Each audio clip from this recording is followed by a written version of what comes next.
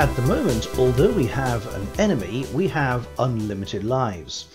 We can never die. We just have to restart the level over and over again, which is irritating enough, but let's make the game even more challenging. So what we're going to do is introduce a lives system so that at the beginning of the game, the player has 3 lives, and every time they either land in the lava or hit the spikes or whatever you're using, and every time the enemy manages to catch them, they will lose 1 life. Now, when the player gets down to 0 lives, we can then make a choice. What do we want to happen? I'm going to show you both possibilities. The first is that the whole game restarts, and the second is the whole game ends. So we'll look at those 2 options, and again, you can choose your own direction for your game. So in order to have the lives, we will need to have a new variable. So let's head over to variable and click make a variable and call this lives. Now inside the player, we have all this code at the beginning, which sets everything to 0 or 1. Let's put lives in there as well. So we'll keep all our variables in the same place. So we'll set lives to, change that to lives, there we go. And of course it's up to you how many lives you offer. I'm going to do the traditional 3 lives, but if you want to make it harder or easier, then of course you can do that. Let's close that code back up. And of course the lives variable has been displayed on the screen, and we actually want that. So I'm just going to move it to the right hand side there, so it's slightly out of the way of the platform, but we can then see the number of lives and the level that we're on. So if I run the code, you'll see that lives is now shown as 3. Right, so now we have the lives available. We need a system that will make those lives go down. So each time the player is caught, we need the variable, the value in the variable lives to reduce by 1. The simplest way of doing this, of course, is to look at these 2 blocks of code that we have in the player sprite. So the player is already reacting to either landing in the lava, so that's the ouch, or being caught by the enemy, so that's the caught message. So in either of these cases, they land in the lava or they get caught by the enemy. We will want them to reduce the number of lives by 1. So if we go to the variables section and get change, and we'll just change that to lives. So change lives by -1, so it'll go down.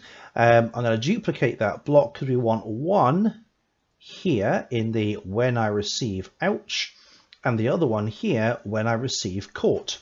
So whether the player is landing in the lava or being caught by any one of the enemies, the lives will go down by 1. So if we just run the game now, so I'll just jump in the lava. So first of all, you can see the number of lives at the top there says 3. And oh, I'm going to get caught by the enemy. There we are. So the enemy caught me. My lives has gone down to 2. Now I'm going to jump in the lava, and my lives, oh yes, they're just delayed a little bit there. So the lives is now 1. Now, of course, the problem is that if I land in the lava again, oh, I know why there's a delay, because that ouch is, it's taking 1 second, that animation. So there's a slight delay on the lives. So I have 0 lives now, but if I jump in the lava, of course, what's going to happen is I've now got, or I will in a second, have -1 lives. And this is going to carry on. So I'm going to end up with -2 lives and so on. So although the live system is kind of working, obviously we need to make sure that when we hit 0 lives, the game either restarts or ends. So how are we going to do that? Well, let's take first of all the idea that the game restarts. So if the game restarts, what do we need to happen? Well, really, the only thing that the user will see is that the platform will change to costume level 1. Because the player already, when they're caught, goes back to the start position, and the enemy as well, when the enemy and the player touch, the enemy is randomly shooting off to some random location, I think it is. Oh, we changed that earlier on, but yes, a random location or something. So the only thing that's needed really is for this platform to change. So if we look at the platform code, we have when I receive new level, so that's fine, that's not going to really do anything. But here, when clicked, we switch to costume level 1. What we need to do here really is have a forever loop, because we'll need the platform to constantly check to see what level, what lives is equal to. So we have our forever loop. We need to ask a question.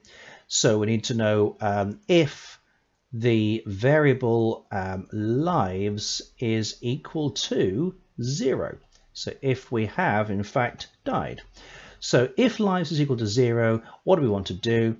Well, actually we want to switch to costume 1. So we'll switch back to costume 1. But what else needs to happen? There are a few other things that will need to happen. We can change the costume to level 1, but of course that won't actually change the value in this variable up here, level. So we might be on level 4, we die, the platform changes back to look like level 1, but the variable up here will still show level 4. So we'll need to set level back to 1 to match whatever the costume is we're wearing. So we'll set level to 1. Now, if we are restarting the whole game, we also need to give the player back their 3 lives. So we're setting the player back to the start position already. The platform is now changing to level 1. The variable level 1 is changing back to level 1. So lives will need to be reset to 3 as well. So that's reset back to whatever it was at the beginning. There we go. So now we've got that set up. If we just run the game again, so we can see lives is 3 at the beginning. In fact, what I'm just going to do very quickly is I'm just going to remove that ouch animation because it lasts 2 seconds, and that's why there's a slight delay in display the number of lives. So I'll just take that out for the moment. So there we go, we've got 3 lives. Let's jump in the lava. We have 2 lives, jump in the lava again, and we have 1 life. And now in order to see that the costume's changing, we probably do actually need to get to level 2. So let's just go on to level 2. There we are. So we're on level 2 now, and we have 1 life left. So I need to give myself up now to the mean red enemy. So let's see if I can actually get over to the enemy, who seems to be right next to the portal. I can't believe how bad I am at playing this game. It's really quite embarrassing. Right, come on then. There we are. So you see what happened there is I touched the enemy, and the platform has changed back to level 1. The variable level has changed back to 1, and I have my 3 lives back again. So we've managed to code that so that we can restart the game once the lives are lost. But what about if you want to end the game completely? What would we do if we wanted to just end the whole game and say, bad luck, if you want to start again, then you'll have to do this? Well, there's a few things that we can do. If you're happy with the way that it is at the moment, then you can stop this tutorial and move on to the next one, which will start to look at backgrounds and sounds and animations. But if you would like to know how to do this, then let's try changing this code now so that we have an end screen for our game. So in order to have an end screen for our game, we need to actually draw an end screen. So let's do this screen even. So let's go to the platform sprite here, add a new costume. So let's click on we'll draw this out ourselves. Let's have a costume which is, let's say, should we go for a completely black? Shall we go for a black one? Let's go for black, maybe slightly off. Maybe a slight grey colour like that. There we go. So we'll fill this this whole area with grey like that. There we go. And we'll also need to make sure that this is at the very front. So we'll set this to the front if we need to, because we can see there are a few sprites which are going to be in front of this end one, but we can sort that out as well in a bit.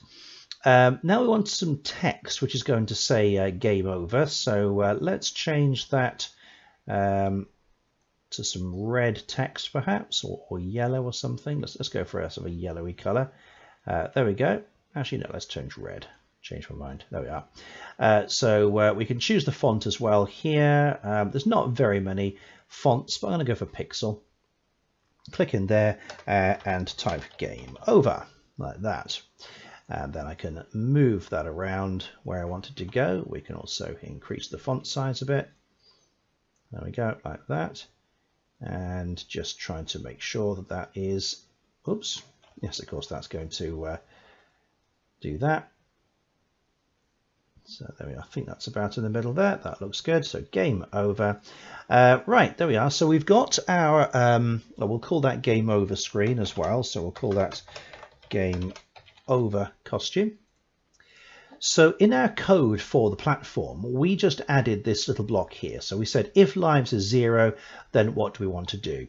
Well, of course, we don't need to set level and lives to anything because the game's over. So we don't need those blocks anymore. What we will need to do, though, is switch the costume to this game over. We'll need to make sure that this is right in the very front as well. So what we'll do is in looks, we'll come down to the bottom and click this go to front layer. Although just thinking about it, that might possibly, if you've added in some lava or something earlier on, that may cause a problem. If you've done anything fancy with lava and you've done the layers before, that could cause a problem. So just in case you've done that, what we'll do is take that out and instead we'll broadcast a message that says game over. So we'll broadcast a message here that says game over. So new message, game over. And what we'll do is on each of the other sprites, we'll listen out for that game over message. So in the event section, when we receive game over, we're going to hide. So we're simply going to go to looks and hide that sprite. That's the player. I'll copy and drag that across to the portal. So there it is in the portal. Copy and drag that over to the lava. So there it is in the lava, and copy and paste that over to the enemy. So there's the enemy one now as well. So that's the game over. And the other thing that we can do is once we've broadcast game over and everything has been hidden, we can then stop the game from running. So I think what we'll do for this, let's just, because we don't want the player to move. So I think the best way of doing this is simply if we go into control, and near the bottom we have this block that says stop all, like that, stop all. So I think this is probably best if we put this individually in the player. So when the player receives game over, we'll hide the player and we will stop all. All refers not to the individual sprites, but to the code. So if I just choose this script, it'll be literally just this block and all the other ones will carry on. I can choose other scripts in this sprite other than this one, which might work because we might possibly want to try that. So I'm going to do that one.